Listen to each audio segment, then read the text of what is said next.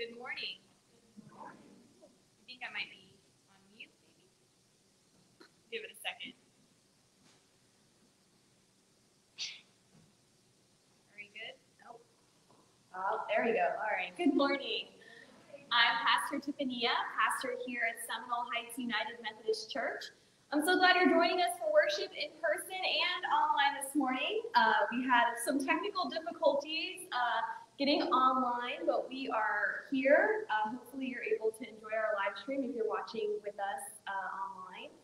And we appreciate everyone's understanding and patience as we're getting used to figuring out new technology and what that means for us in worship. Now I invite you to join with us in our call to worship, led by our Family Ministries Director, Brad.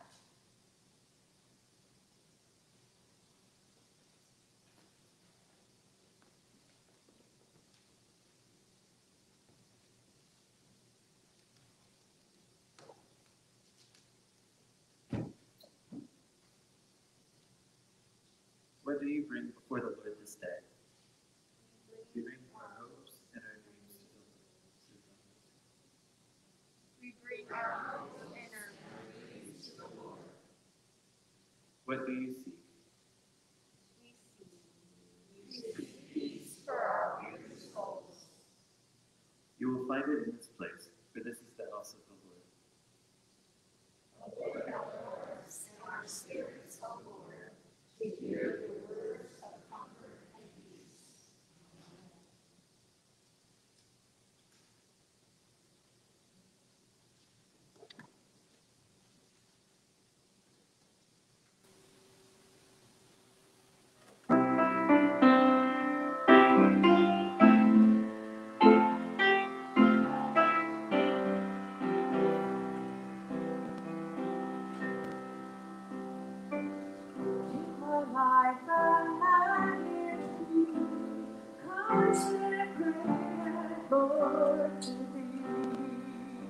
Take my moments and my days, let them flow in ceaseless praise. Take my hands, I let them move at the impulse of thy love. Take my feet and let them be swift and beautiful for thee.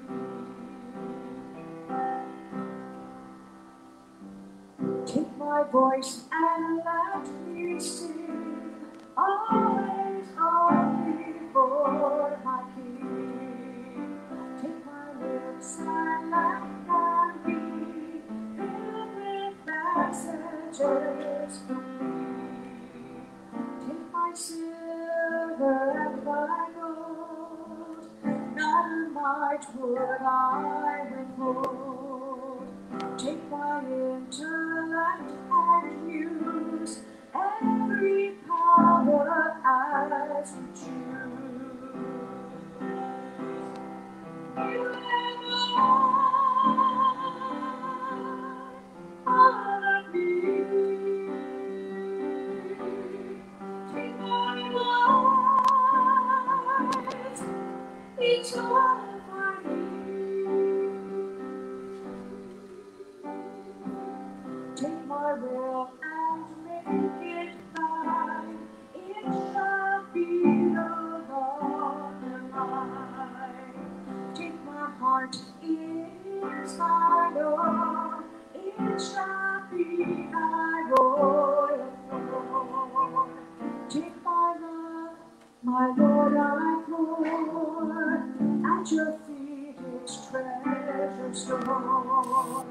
Take myself, and I will be ever only all for you. You and all of me. Take my life, it's all for me. You and all of me.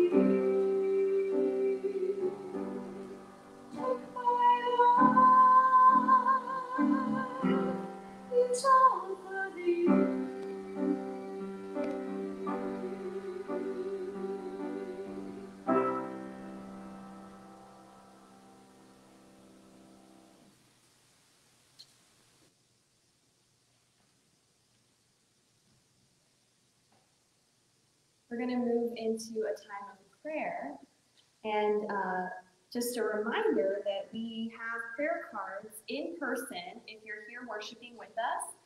There should be some in the back of your seats. They're also in the back of the sanctuary. And there is a link right there in the live stream video where you can let us know how we can be in prayer with and for you together. Have an update to share. Sue Blankenship is doing well. She's expected to go home soon after her surgery last week, so thank you. Definitely, she's appreciated the prayers, and calls are welcome. And I have some hard news. If you're on our prayer email, you probably already saw this, but Betty Jones passed away unexpectedly on Thursday. She was our church secretary for over 37 years and grew up in this church and was a member of our choir. So it's a tough loss for our church and for our community that Betty's passed away. We are planning to have a service here at the church, a celebration of her life on November 20th. So if you want to join us, all will be welcome to join us here in the sanctuary for that.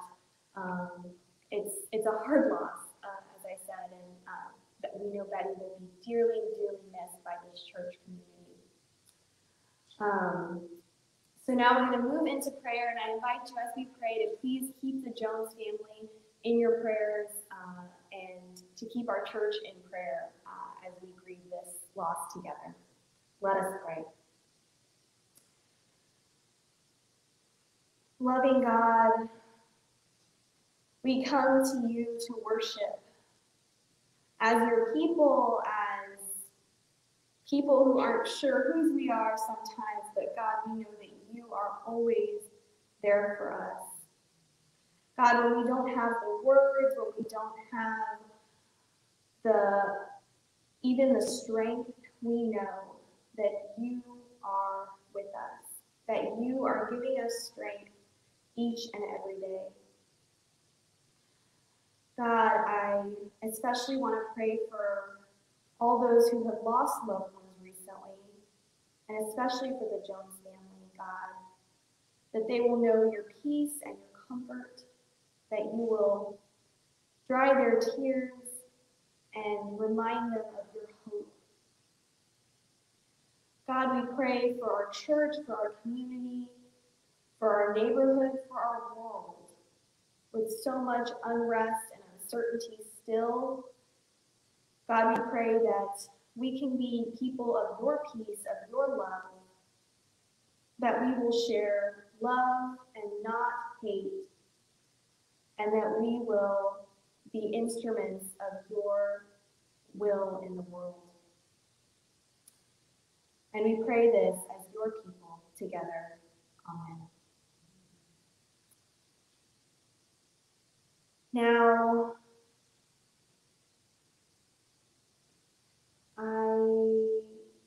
I'll go ahead and do the children's sermon. Debating, we don't have children with us in person, but we often will have children watching online. So I'm going to share a message just for them. I think I'll stay up here just for ease for everyone. So today we're going to be talking about generosity. And we heard in our opening song, "Take My Life." And that is really our message for today. And I've talked about generosity with you all before. Generosity means giving with a good attitude. It's not just giving, but really it's about our hearts when we give. Now, to help us to understand generosity, one of my favorite books about this topic is called The Giving Tree. And many of you may have read it. Some of our kids watching may have even read it. And in The Giving Tree, it tells a story about a young boy and his favorite tree. And the boy would gather the tree's leaves and eat its apples and swing from its branches and fall asleep under its shade. And the book says the boy loved the tree and the tree was happy. But as the boy got older, he struggled to make time to spend with the tree. And when he did visit the tree, he just asked for things from the tree. He just took what he could. So when the boy asked, the tree was always happy to give. So the boy wanted money. The tree gave him apples to sell in the market. The boy wanted a house to stay warm, so the tree gave him its branches to build a home. The boy wanted to escape from everything as he got older, so the tree let him chop down its trunk to build a boat to sail away. And through all this, the tree gladly and freely gave of itself to make the boy happy and to provide for his well-being. And in the final pages of the giving tree, the boy, who is now an old man, returns to the tree one last time. And the tree tells him that it doesn't have anything left to offer. But he doesn't need anything. He says he just would like a quiet place to sit for a while because he's very tired. And the tree, who is just a stump at this point, offers the boy, now a man, a place to sit and rest. The boy slowly walks towards the stump, takes a seat, and the tree was happy.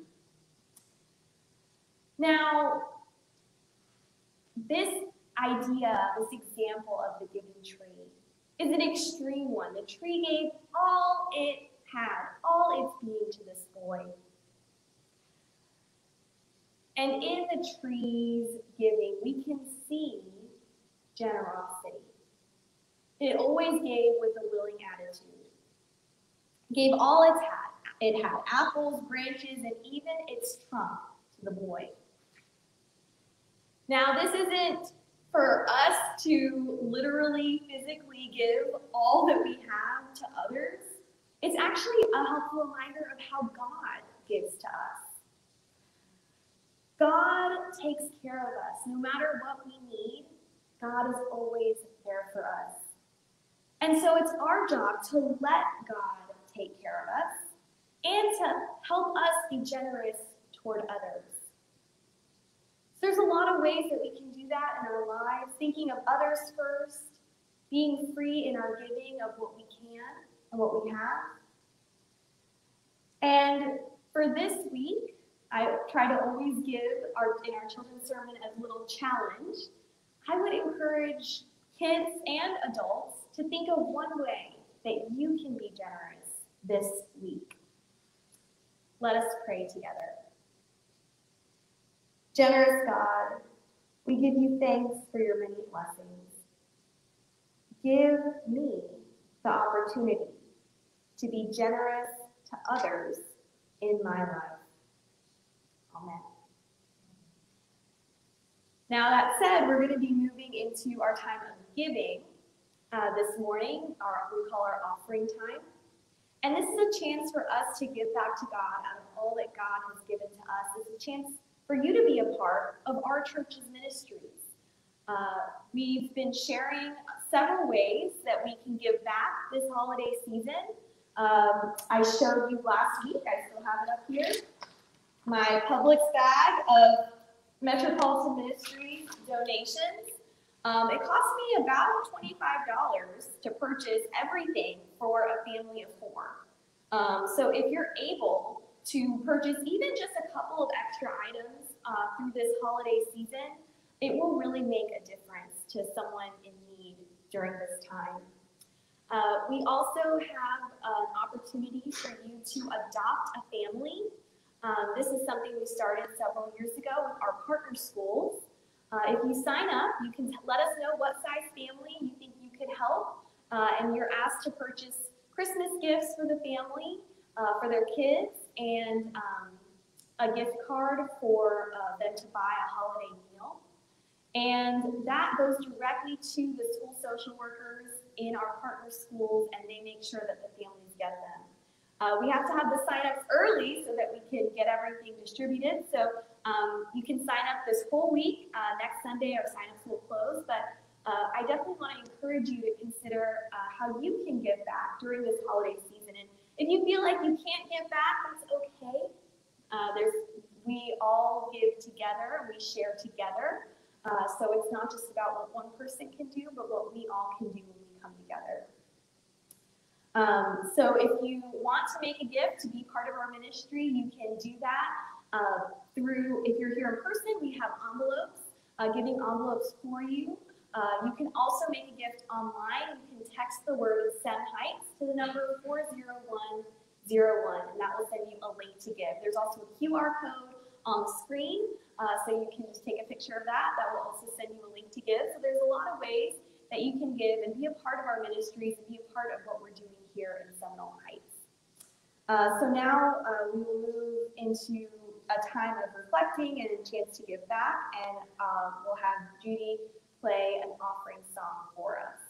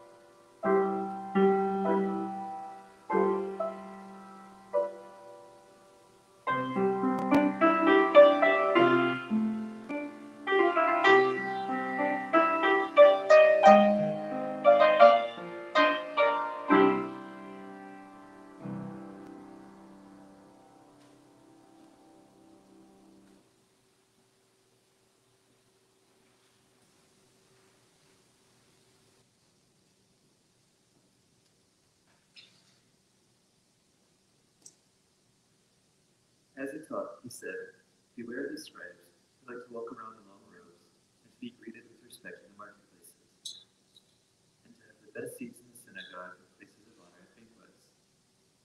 They that rob our widows' houses for the sake of appearance, say long prayers, they will receive the greater condemnation."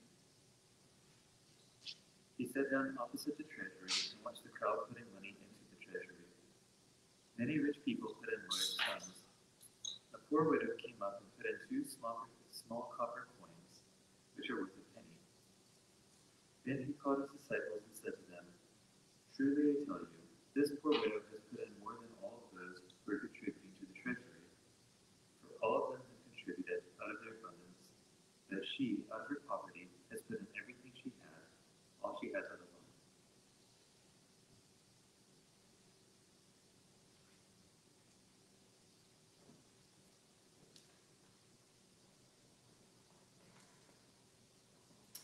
This is the word of God for the people of God. Thanks be to God. Amen. Now, I've been telling you this, and it's true. I'm not picking these scriptures. The scripture for today, I am picking them, but the scripture for today comes from the lectionary, this tool to help pastors preach through an entire book of the gospel in a year. And so we are coming to the end of this preaching season in the book of Mark. So this text for today, I know I've been preaching and talking a lot about generosity and giving, but this is the text that we've been given. So I think God's trying to tell us something today. Now, even if you have never heard this Bible story before, you've heard this Bible story before, right? The concept of the widow's mite is used often as a shorthand for when someone gives all they have left, especially when it's not much. And in this version, we hear Jesus praising the widow's gift. Everything she had, all she had to live on. What? Is that really the message we're supposed to take away from this? I don't know about you, but I have bills to pay, right? I can't literally give everything I have in the offering plate, even if I wanted to. So does this mean that this teaching of Jesus just doesn't apply? We just don't have to talk about it? We want to just talk it up to one of those metaphors, right? Something nice. Maybe there's another takeaway from these verses. If we look at the first section, helps us to maybe understand a little bit more about the widow and her gift. So in the first section we read, Jesus tells us, beware the scribes, devouring the widow's houses. And then later, Jesus says, the widow has put in everything she had, all she had to live on. So we've got a clear contrast here and some redefining of the rules that define society in Jesus' day and still define us today. The scribes, shorthand for wealthy people, they lived for self, wanting and hoarding, grabbing hold of everything they could get their hands on, regardless of the damage they caused. It kind of sounds a little bit like our modern day economy, doesn't it? They took from the most vulnerable in society without regard for their well-being. In contrast, the poor widow gave away. She lived for others, not for herself, regardless of the damage she would cause to herself. She, the most vulnerable in society, gave without regard for her own well-being. Now, some of us would probably call this, but Jesus called it faith. You see, it's important to recognize that the widow's gift of all she has is a gift of trust. It means that she trusts in the care that is being offered by the very institution that she gave her whole living to. One of the most important commands in the law, gets repeated over and over again, is to care for widows. Widows, orphans, and foreigners are mentioned together as the most vulnerable in society in the Bible. So perhaps the widow gives so much because she is grateful for what she received from the temple. The widow's action is a sign of faith in the community. She doesn't worry about herself because there are others who know how to look after those in need. She trusts in the temple and those who administer its grace. So the widow's mite isn't just a story about generosity or an extreme example of giving. It's an example for all of us of what it means to live by faith. Putting our money where our mouth is, supporting those who care for others, and giving in a meaningful way, not just out of our extra or excess, because It says the widow wasn't the only one who gave that day. Many others gave, and they gave much more than the widow. So what about them? Jesus saw them, and he doesn't say their gifts are bad or wrong, but they just don't mean as much to them. The larger gifts aren't gifts of faith because they're given out of excess. They're given out of the extra. How does Jesus know this? How did anyone know how much anyone else was giving? It doesn't say Jesus was looking, over their shoulder. It says he was across the court from the treasury. This isn't a case where Jesus had mind-reading abilities. The treasury that is mentioned here wasn't a separate room or building. They are large offering boxes. And these weren't just, the offering plates that we have that are hidden away and brought out during worship to be passed discreetly or, left on the side for people to slip in their gift. No, these boxes sat out in the public courts as a way for all to have access to give. Even if they weren't worthy of going into the inner courts of the temple. Remember, you had to be considered righteous. You had to be ritually clean and holy in order to enter the inner courts. So these offering boxes gave access to everyone to give.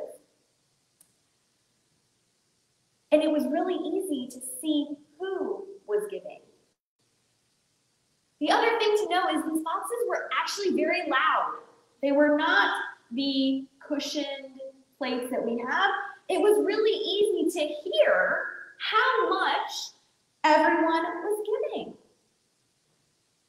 These were large metal trumpet-like receptacles. The opening actually looked like a trumpet, so you could pour in your temple money and it would cause a really loud clinking and clanking so everyone would hear how much you gave. No doubt, some would even aim their donations to make the loudest sound possible, hoping to wow all the bystanders with their wealth and their supposed generosity. But Jesus ignores all the noisemakers and draws attention to the faint clink of tiny copper coins dropping into the box. And he says this widow has put in more than all the other clinkers and clankers in the courtyard. Now, if we do the math here, it's not too hard. Even at a rough estimate, this woman contributed a minuscule amount, 2 copper coins, equivalent to our pennies, a minuscule amount compared to what many of the others probably gave that way. So why does Jesus say she gave more? Jesus tells us, makes it very clear, the others put in what they weren't going to use anyway. They put in their excess, their leftovers, the interest on the interest. She put in her whole life. The translation we read says she put in her whole living. The word used for living here is bios. Literally, this word means life. It's where we get the word biology, the study of life. She put in her whole life. Now, we've been talking in this season, the last several weeks, about generosity with our possession, with our money, with our stuff. And there's another teaching here. We are to give of our lives too. Yes, we are to give of what we have, and we're to give of our lives. Our life is a gift. It's a gift from God. It's not something for us to hoard, but something to be given away as a blessing, as an act of gratitude in service. Friends, we are called and we are invited, even set free from our bondage to self and to our stuff, to live free and unencumbered by our own lives, to embrace the constant hope of eternity. Last week, we talked about Jesus as the resurrection and the life. We can live now in the promise of new life, unafraid of death. And we can live forever with God through the power of the resurrection. Jesus is always inviting us to deeper relationship with God. Jesus is always calling to us. And Jesus is always teaching us if we listen. And how we spend our money is one clear indication of where our priorities lie. Now, I am not telling you to choose between buying groceries and giving of your finances to the church or to other causes. Because Jesus told us today, it's not about the amount that we give. That's not the most important thing. The poor widow gave 2 copper coins, and she gave more in Jesus' eyes than any of the wealthy people that day. The most important thing is that we give to God out of all we have, not just out of our excess. We're called and invited to give out of our first fruits, out of our best to God. Now that's going to look different for everyone. I can't tell you what your best giving looks like. I don't know your financial situation. I don't know how much time you spend at work or with your family or in other areas of your life. But I do know that today Jesus is calling us to make a change, to live differently than the world around us. We're not called to have status, to have lots of money, to look good.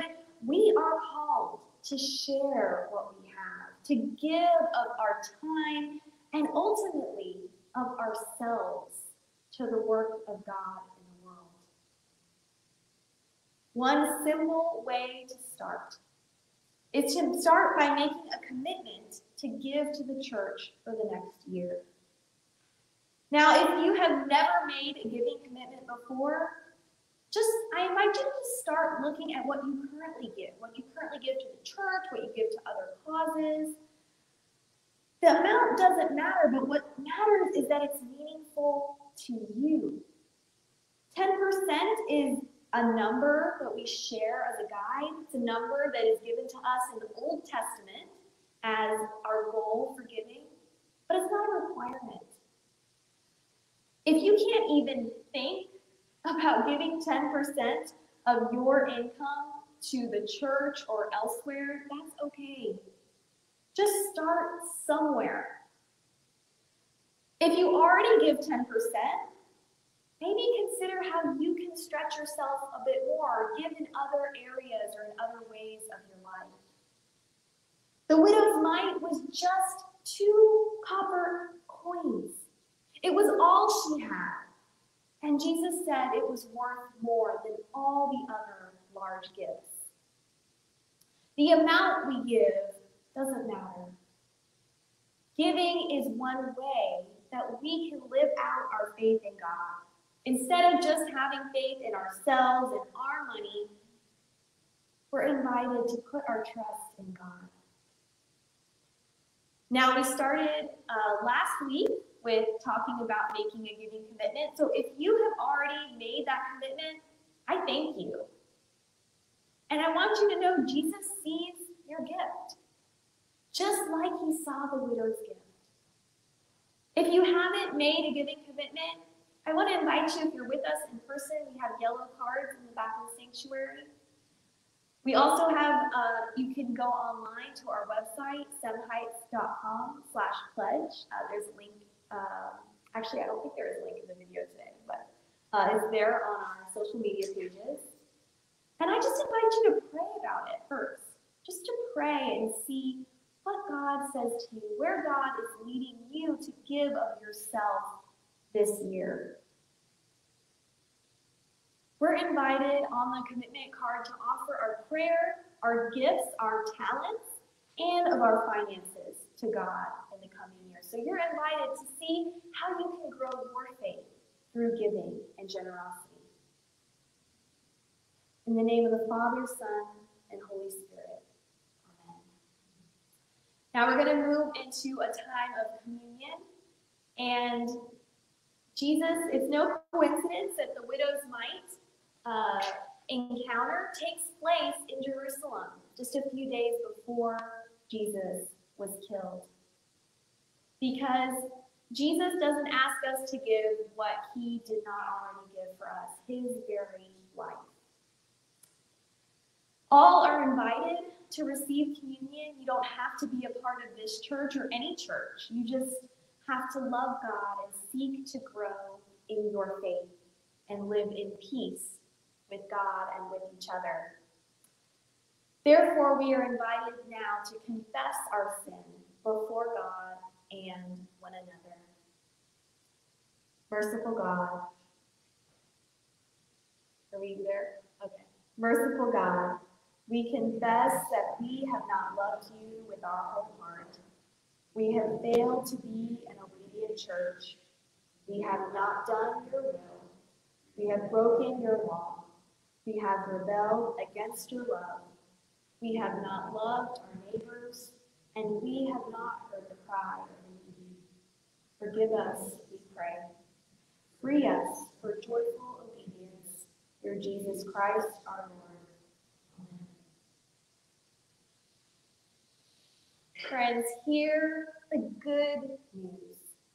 Christ died for us while we were yet sinners, and that proves God's love toward us. In the name of Jesus Christ, you are forgiven. In the name of Jesus Christ, you are forgiven. Glory to God. Amen. Now invited to share peace with one another where you are seated, and if you're joining us online, we invite you to share peace with us right there in the chat. So the peace of Christ be with you all.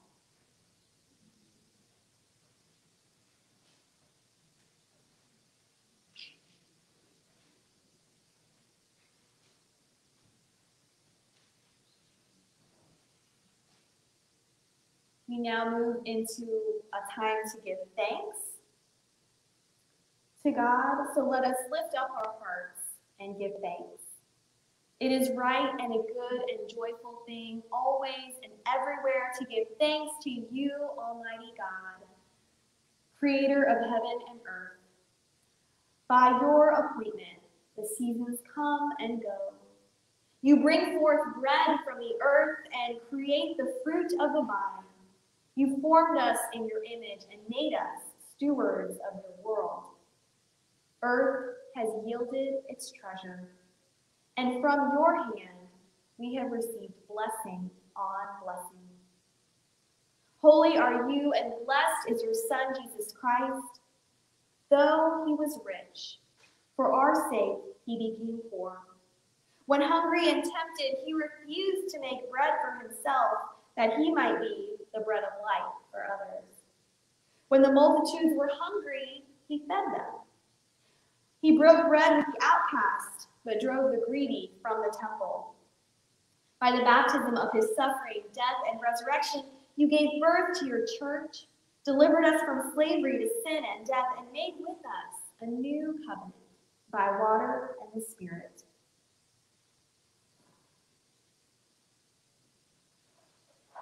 And we remember on the night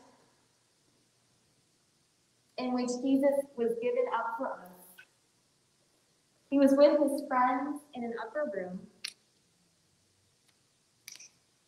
and he took the bread which they had on the table. He gave thanks to God.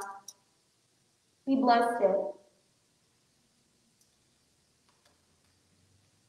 He broke it and said, "Take, eat. This is my body broken for you. Do this in remembrance of me."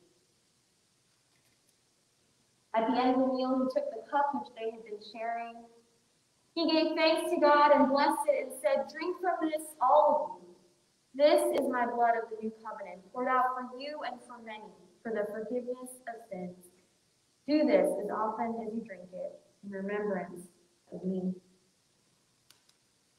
And so, in remembrance of these, your mighty acts in Jesus Christ, we offer ourselves in praise and thanksgiving as a holy and living sacrifice in union with Christ's offering for us. And God, we pray that you pour out your Holy Spirit on us gathered here.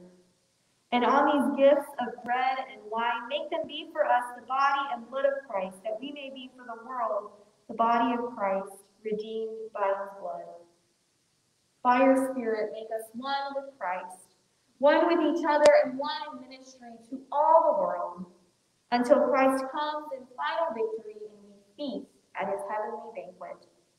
Through your Son, Jesus Christ, with the Holy Spirit in your holy church, all honor and glory is yours, Almighty God, now and forever. Amen. And now, with the confidence of children of God, we are invited to pray the Lord's Prayer together. Our Father, who art in heaven, hallowed be thy name. Thy kingdom come, thy will be done, on earth as it is in heaven. Give us this day our daily bread, and forgive us our trespasses, as we forgive those who trespass against us. And lead us not into temptation, but deliver us from evil. For thine is the kingdom, the power, and the glory forever.